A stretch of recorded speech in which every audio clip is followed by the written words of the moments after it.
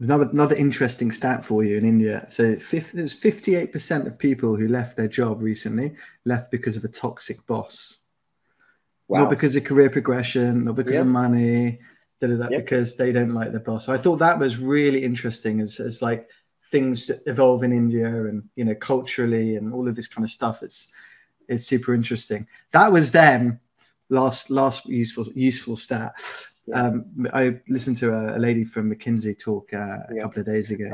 Another reason in India, and this is unique in India, right? Because of the population pyramid and because of the demographics, where every year you have more young people hitting the workforce than you did the year before, right? Which is very unique. And there's a huge price escalation as people go from year 1 to year 10. For example, large tech companies in India can probably hire an entry-level engineer, not the top 1% of engineers, but like a middle of the pack engineer in India today, anywhere from $4,000-$5,000 a year to like $8,000 a year, right? Which is crazy. But and they're decent and they're good engineers, right? I mean, these are good engineers. These are middle of the pack. So these aren't quite the engineers that like Amazon or Apple would hire, or even we would hire at RecruitCRM. But like they're still getting hired at like the big IT outsourcing companies like TCS and Infosys and Cognizant and so on. So these are the ones doing all the hardcore back office stuff, not building products, but delivering services. But the crazy thing is most of these people would effectively double their salaries within 2 to 3 years. And then they would double their salaries again in another 3 to 4 years.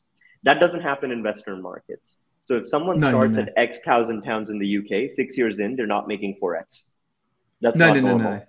No. Here it's very normal. How long will that last in India for though? I mean, they'll come to a point where... Yeah, so what happens is the growth is very steep if you're above average, because the huge challenge in India is we have a huge amount of like latent talent, right? But we still, and you see a lot of the top tier talent. So when you see a lot of the Indians who go to Oxford and LSE, you know, in Harvard or Cornell, that's the top 0.1% of talent. But if you take the average talent, they haven't had the resources and the education and schooling that's required to truly be top tier engineers. So if you're doing well, you can really go all the way up to like $70,000, $80,000, $90,000 in India without having to leave the country over 10, 12, 13 years. So you could go from being a 22-year-old making what is considered very low income in the Western world to a 32, 33-year-old making a globally competitive wage. And then you normalize. Which goes far locally, right? Yeah, which goes very far locally. Because if you're making $100,000 or $80,000 in India, you have a chauffeur, you have a cook, you have a maid, you have a lot, which you don't